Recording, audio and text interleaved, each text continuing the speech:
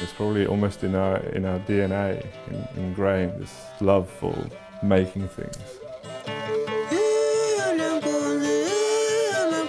Mud, clay, and you have a wheel, very simple thing, and you fire it, and that's pottery.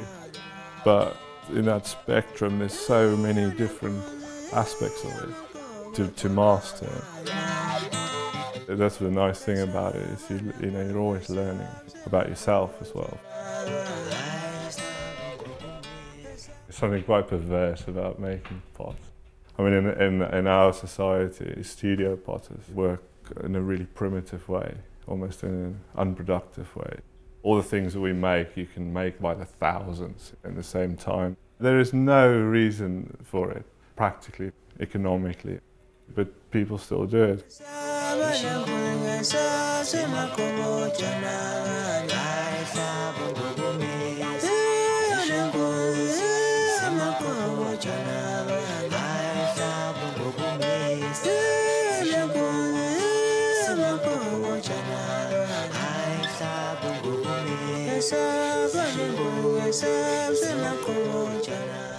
Every process that you do, you have to really apply yourself to it to get it right, because right from the start, from when the clay comes out of the earth, it has to follow a kind of process, otherwise it won't work.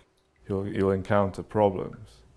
So you have to master the clay, what is in the clay, and then how to prepare the clay. Through when you're making the pots, when they're drying and when they're firing, there's all these things that can go wrong along the way. You're accounting for every step in the process, making sure it's right.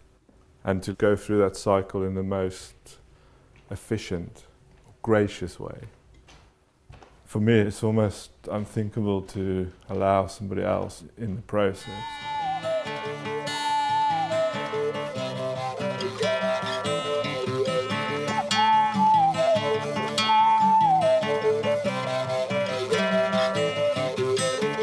Pattern is fascinating to me because it's so ancient. It's kind of the first marks of intelligence, of self-awareness.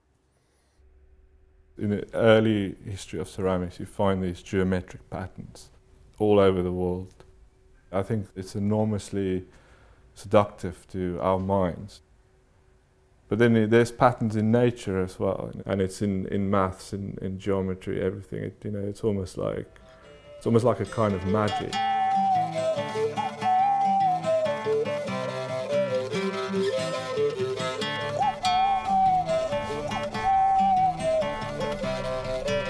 Once you've made a pot and you've shaped it, and if you decorated it, you have to finish it by firing.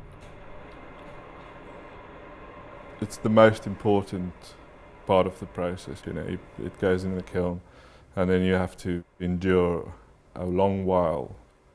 Everything you've put into it is now being tested, and the result is now happening, but you can't see it.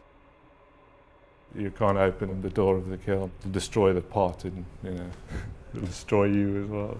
You've got to wait from about 1,000 degrees up to 1,280 degrees roughly. It starts getting interesting. Glaze is melting over your decoration. It's kind of almost like you're drawing in the sand on a beach, and the sea comes in and just washes it away and changes it.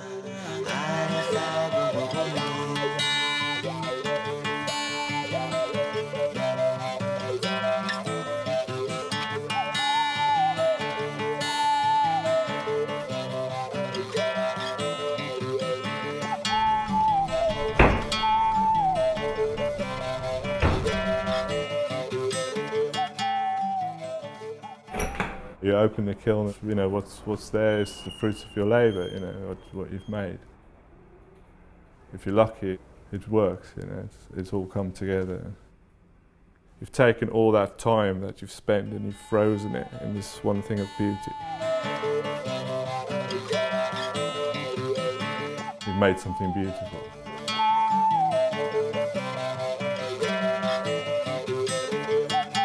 My occupation brought me here. It's a long story though, it's kind of a happy story. Although there's still influence of my African past in the work, I think it's become more about this place, you know, where I live now.